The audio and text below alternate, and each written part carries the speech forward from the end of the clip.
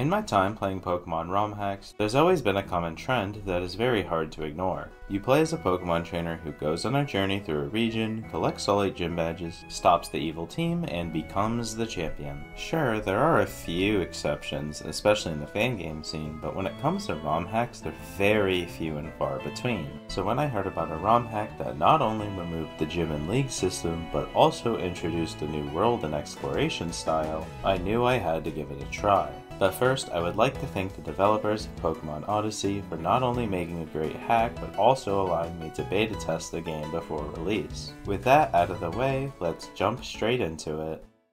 Let's start with the exploration. In Pokemon Odyssey, there are 2 different worlds, I guess I'll call them, to explore. The first is the Yggdrasil Labyrinth. Sorry if I pronounced that wrong. A gigantic maze full of treasures that has attracted the attention of adventurers all around the world.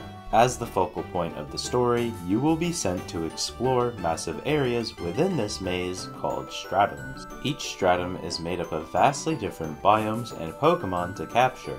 And I really do mean it. You're not going to spend your entire adventure running into Pidgeys and Rattatas, or whatever common Pokemon you'd usually find in 50% of most wild encounter areas. I'm only going to be showing gameplay from the first 3 stratums because I honestly don't want to spoil this adventure for anyone, as it's something I think is best experienced as blind as possible.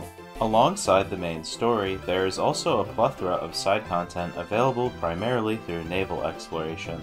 Once you complete the first main objective, you'll unlock the ability to sail across the sea and unlock over 10 different islands to explore. Each island comes with its own people, Pokemon, and sometimes even side quests and treasures. But traversing the ocean does come with its own set of challenges. You'll be stopped in your path by wild Pokemon, pirates, and even whirlpools that'll send you all the way back home. I really like that this game has a lot of things to do if you get burnt out of the main story.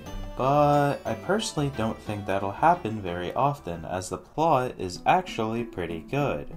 ROM hacks usually aren't known for having superb storytelling. Even a game like Unbound, that gets praised throughout the community, sort of lacks an interesting plot, at least in my opinion. So the good writing in Odyssey kind of caught me off guard. The first thing that I noticed was that I was actually playing as a character with a voice and personality, rather than a speechless vessel like most other Pokemon games. Another thing I instantly noticed that was very different was the lack of hand-holding. Sure, I was told where to go, but before heading there, I could buy some Pokeballs and even catch a few Pokemon in a nearby forest. Once I left the home island, rather than being given a Pokedex and being told to travel the region and collect 8 gym badges, you are instead invited to the Explorers Guild and are tasked with exploring the Yggdrasil Labyrinth with 2 other mysterious characters. Each important character feels unique in their own way, and while the plot may start out very lighthearted, I promise it does take a bit of a darker turn. But don't worry, I don't think it would be considered edgy, as I'm aware that it's a fear most fan game players have.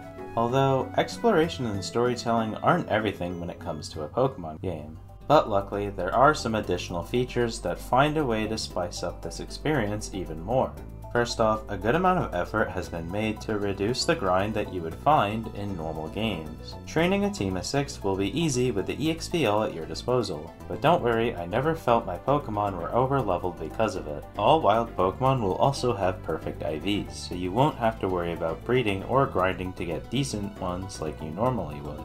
One of the bigger features I wanted to talk about was the Pokemon rebalancing. Now, while Odyssey only features the first 3 generations of Pokemon, with of course a few evolution exceptions, I promise that amount will feel a lot bigger than it seems. Every Pokemon has been modified in one way or another. Pokemon that had bad stats now have better ones. Pokemon that didn't learn any good moves now have access to better ones. Plus, once a Pokemon reaches its final form, it can learn powerful moves from the free mover learner at your home base. So while there are only around 400 Pokemon to capture, I really don't think it'll feel that way, as the weak mons you would usually ignore don't exist. While I'm talking about balance, I might as well share some advice for your playthrough. When you first arrive at the guild base, you'll have access to an infinite wonder trade that includes all 9 starters. So if you want to use a traditional starter rather than the ones the game provides you with, that's right there for you. I also suggest picking up a grass or water type, as the TMs for Giga Drain, Water Pulse, and Ice Beam are available very early, and will help you deal with the treacherous desert that lies beyond the game's equivalent of a tutorial area. The final piece of Odyssey I want to talk about is the difficulty. When starting, you can choose between normal and hard mode. I unfortunately won't be able to tell you what normal mode is like, but with how hard mode is, I don't think it'll be too difficult for a casual player. If you haven't noticed so far, the game is fully focused on double battles. While the fights I played through were challenging, I can't say they're on par with the difficulty that some ROM hacks like Radical Red offer in their hardest modes. Throughout the game, I had about 15 Pokemon on rotation for the different bosses, so I definitely don't think you'll be able to plow through hard mode with just a team of 6. I also wanted to mention the Nuzlocke ability of this game. While I wasn't Nuzlocking myself, I did have a pretty hard time keeping team members alive in important fights. This obviously wasn't a problem for me, but it would be detrimental if I was actually playing on a Nuzlocke. If you happen to recognize this hack as something that was only halfway finished, then don't worry, because the game was actually updated the day of or before this video's upload. I hope you check it out, because I personally think it has the potential to be one of the best Pokemon ROM hacks ever. But as always, if you enjoyed this video, be sure to subscribe and have a nice day.